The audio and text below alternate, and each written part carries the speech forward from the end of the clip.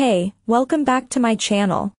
In this video, I'm gonna talk about top 5 best auto darkening welding helmet. Starting at number 5. Miller 280045 Black. Miller's Digital Infinity is an iconic auto darkening helmet used by professional welders worldwide.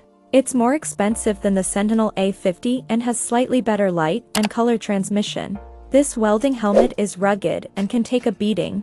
You don't have to pamper it, unlike the ESAB and Optrel models. But 3M offers even more durable helmets. It triggers the ADF by detecting the arc's electromagnetic field. Since it doesn't rely on the arc's IR/UV waves, it cannot initiate false darkening when flashed by the sun or lights in the work area. The X mode makes this the most versatile auto darkening helmet because you can weld outside and inside and never worry about false activation or getting flashed. The Digital Infinity comes in many designs, and our favorite is Black Ops. But if you don't need a large viewing area, consider the Digital Elite.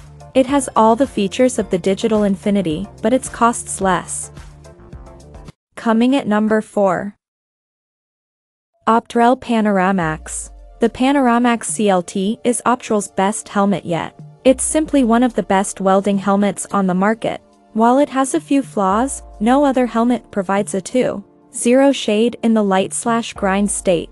Additionally, the color and light transmission while welding is unmatched. Optrel's unique approach to ADF lens design gives the Panoramaxx CLT the most extensive field of view in the industry. It's almost as if you were using sunglasses because you can position the ADF very close to your eyes. The headgear is large and complex, and it may take a while to adjust for some people.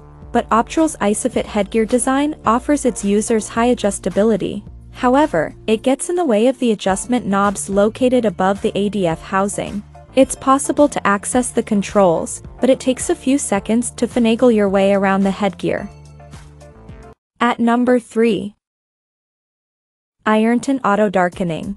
Ironton's Auto Darkening Welding Hood is a decent helmet for hobby welders. But, if you plan to weld often, we suggest you get the Hobart Inventor or the Yeswelder 900B. While they are both more expensive, you'll have a far better experience. The ADF uses older technology without a true color feature or other technology that improves light and color transmission. So, expect to see quite a dark image. So, when welding in a well-illuminated area, you cannot decrease the sensitivity to prevent false activation. Also, the battery is not replaceable, but it should hold out for the 2-year warranty period. Plus, there is no low battery light indicator. The helmet has only 2 arc sensors, so you can get flashed if welding in cramped spaces. But, this is not a high-end welding helmet.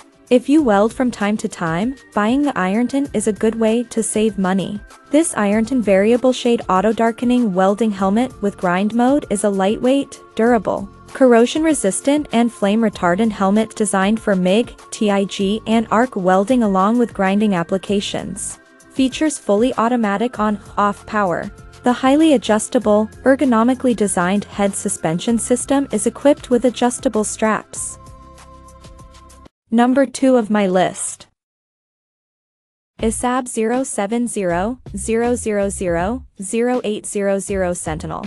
If you are a professional or you just want a high-end welding helmet with an eye-popping low price, the ESAB Sentinel A50 is your best option. It's the least expensive professional helmet designed for heavy-duty use and precision TIG welding. Only the Optrel Panoramaxx and Miller Digital Infinity are better with color and light transmission.